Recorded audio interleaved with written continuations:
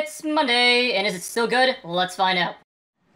What is going on, guys? Today we're going to be taking a look at the i7 5500U. This is an i7 that was found in many laptops over the past few years. It's a Broadwell-based CPU that only has about 2 cores and 4 threads. The reason being, although it's an i7 that it has that, well, because laptops users, Intel doesn't care about us. You know what? They literally do not care about us. I'm serious. You literally do not put any quad cores into a laptop unless you want to spend an arm and a leg. So hopefully AMD, you know what? You got a Ryzen out there. Come on, quad core APUs, you know, get those out there. Because seriously, Intel better be scared. And they might have to go all quad core eventually, because if you got quad core APUs that are beating out your dual cores, well, GG Intel. But anyways, let's actually talk about the CPU now.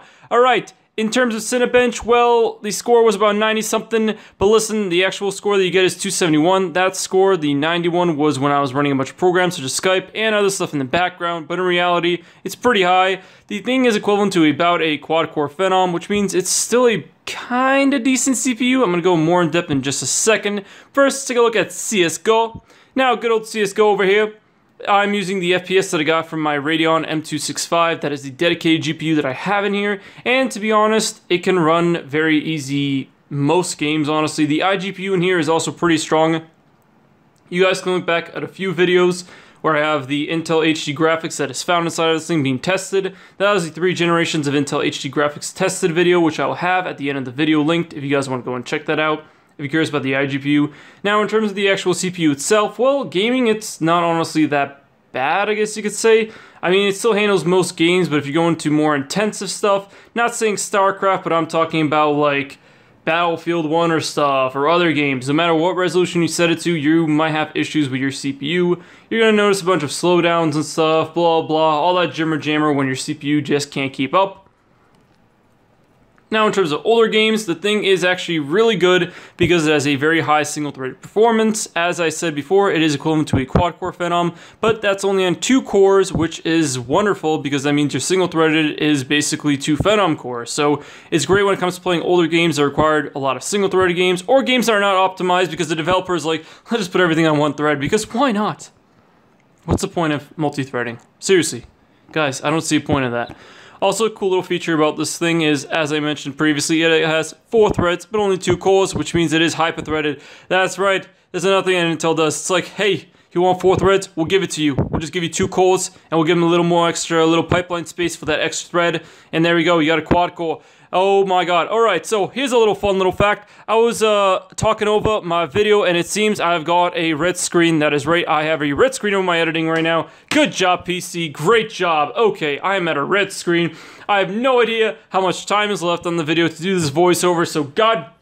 Okay, let's restart the PC, and maybe we could figure this out. So hold on. Oh my god. Alright, anyways, let's talk about a few other things. First off, the video editing. Video editing, in terms of doing 1080p stuff, is definitely doable.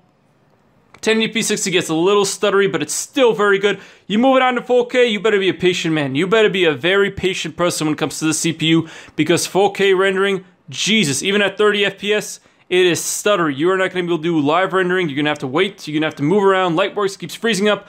Sony Vegas, I did test out a little bit.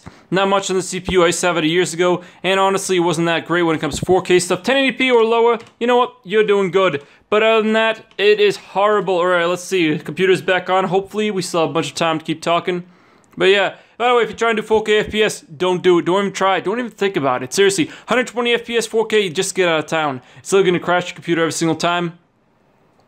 But yeah, rendering's definitely doable, guys. It's just you're gonna have to lower your settings, and you can't do crazy stuff. Like if you're doing video and Lightworks and stuff, God, that is a pain. It's gonna be stuttery.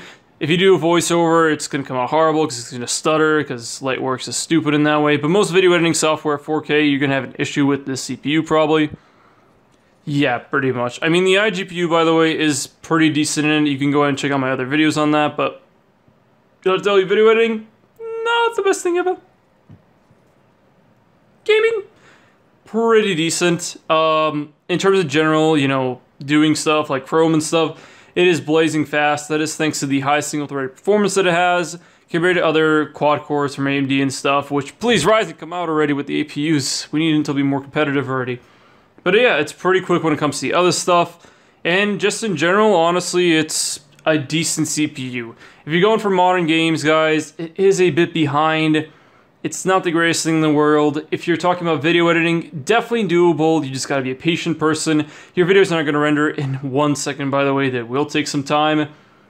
In terms of your little, like, you know, Chrome and all that stuff, and your web browsing, your email browsing, you don't need more than an Atom. So of course it's gonna be good. But yeah, in general, guys, if you still can get a used laptop with this thing, it is still pretty good for a laptop. It's not a quad-core, but it's decent in that sense. If you can get a new laptop for one of these things, well, what are you doing? Why are there even new laptops with this thing? I mean, come on, we're already 2 generations ahead, or about to be 3 generations ahead. Oh my god, this thing's actually old. I spent $1,000 for this laptop like 2 years ago. Jesus. Don't buy expensive computer parts. They age way too quick.